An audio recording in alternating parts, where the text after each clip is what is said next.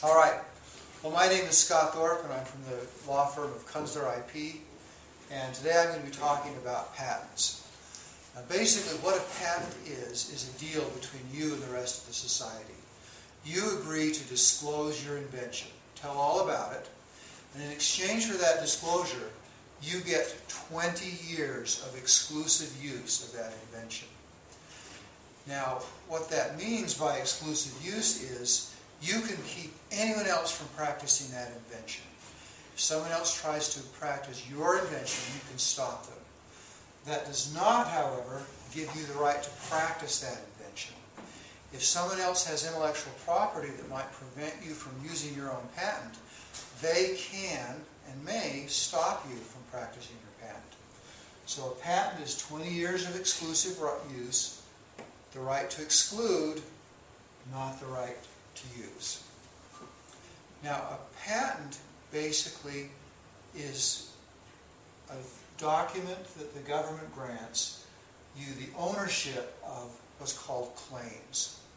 Claims is a written description of exactly what you have owned or what you have patented with your patent application. Claims are highly legalistic, very difficult to understand. Unless you've written lots and lots of patent applications, they almost seem impenetrable, and most people shouldn't try to write them. On the other hand, a written description, which is also a part of your patent application, is, most people would find that very understandable, very easy to use.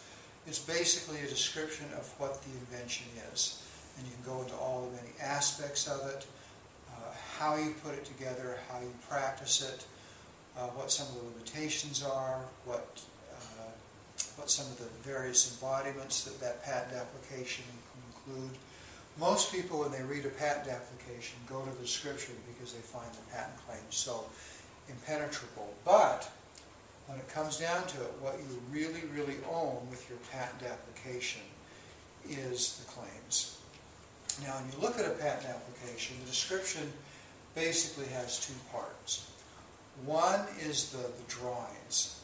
For historical reasons, in that patent applications originally were machines and drawings were therefore very important. Drawings are key to a good patent application. And so every patent application needs drawings, even if you're patenting a business process, even if you're patenting software, drawings are key. So whenever you're creating a patent application, most people start with good drawings, and then they go ahead and describe those drawings. And that is the way that patent applications are put together. Now, there are a couple of ways that you can get really tripped up in protecting your intellectual property with a patent. And the number one way is this concept of a bar date. A bar date is the date after which you cannot patent your invention.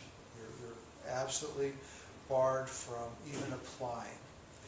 And this date starts when you publicly disclose, or sell your invention. So, for example, if I came up with a great idea and I published it in a scholarly journal, the day that was published would start the clock running for a bar date. Now, in the United States, we're fortunate in that you have a very long grace period after that clock starts ticking. In the U.S., you have a year. In Japan, you have 6 months. But in most of the rest of the world, as soon as you disclose, or as soon as you begin selling your invention, you are barred from filing for a patent application. Because of the 1-year grace period in the United States, this trips a lot of people up. They think that that's going to be true in the rest of the world. It's not.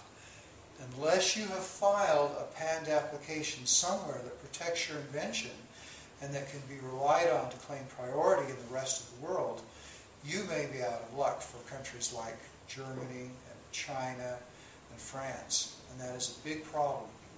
So the way to get around this bar date is before you disclose your invention, before you begin to sell it, you need to have a patent application filed. One of the most popular ways of doing that is something called a provisional patent application. Now, a provisional patent application doesn't give you anything except a placeholder. It allows you to file a regular patent application, what we call a non-provisional or utility patent application, in the future based on the information that you disclosed in that provisional patent application. If you think about a regular patent application as the Abrams tank of the intellectual property world, something big and muscly and expensive, but that you can go out and enforce your intellectual property, you can sue people, you can license it. A provisional patent, all it does is give you the right to, within 1 year, file a regular patent application. But because of that right, it is extremely important. If you file a provisional application, you can go ahead and file a U.S. patent application within a year, but you can also file international applications that depend from that provisional patent. And there's a couple that you need to know about. One of them is what's called the Patent Cooperation Treaty, or PCT filing. A PCT patent application is a wonderful device that lets you file a patent application in some country today, and usually we file in the United States. We also file in Korea, and we also file in a number of other countries. And with that filing, in the future, months in the future, you can designate that you want that application to go to these other countries and be filed there as well.